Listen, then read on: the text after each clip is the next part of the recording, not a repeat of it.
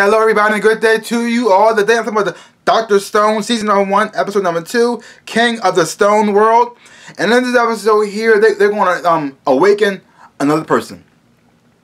And Sun Ku decides to give that choice to Tanju, I think that's Taju, I think that's his name.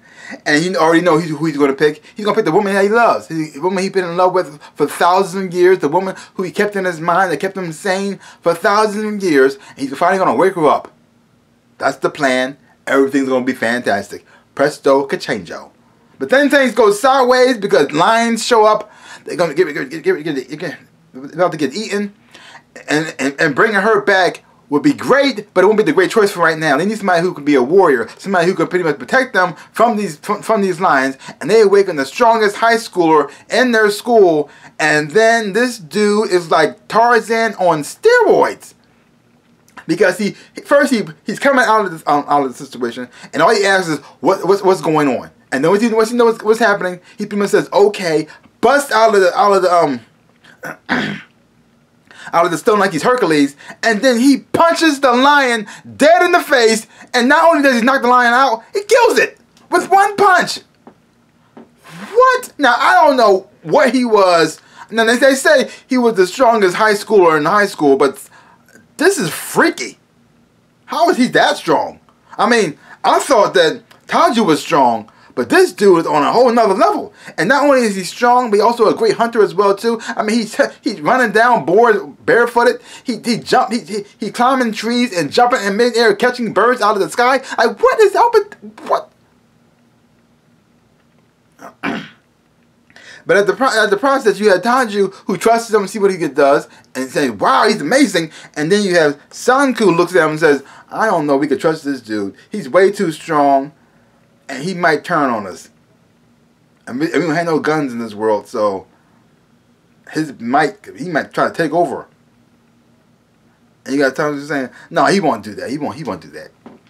But then you start to see what his motivations are and what his plans are, and you start to say, "Oh my gosh," because in his mind, and the thing is though, he's not really wrong, because in his mind he's thinking, grown-ups messed up the world. Grown-ups fight for money, greed, and stuff like that too. And if we break them up too, they're going to do the same thing they did before, and they're going anything we set up to try to make, even though they were happy that we freed them from their prison, they're going to take over and just do whatever they want again. And we can't have that. So they have to go and let the young ones take over, and we can build the world into the image we wanted to make it. And you got Sun Ku saying, "That's not what we do, man. We can't be judge, jury, executioner. Everybody needs to be waking up. It's not our place to judge who needs to wake up, who not to be the person who needs to wake up. Hopefully, they do the right thing next time. But we have the ability to save them. It's our job to save them, and that's it. But you also get some like science in this science. I like this show because the science in this show is actually real science. They're not doing some magical mumbo jumbo or something like that. They're actually taking real science and then using it and applying it, and then showing you what actually you can do with these certain items. And I really like that because it's like you're getting educated at the same while you're being entertained at the same time too.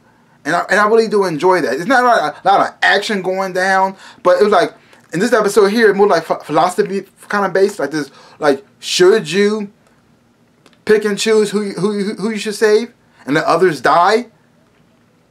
Or should you save everybody? Because the thing is though, even though I did not agree with his methods of what the new guy was doing, Tukasa, I'm not sure how to say his name, but I'm just gonna call him Super Tarzan, and what he was saying. But at the same time, he wasn't completely wrong too. But at the same time, you also see what Sun Ku, what he was believing and what he thinks is at the same time too. You actually see his point of view as well. Both sides are actually kind of right.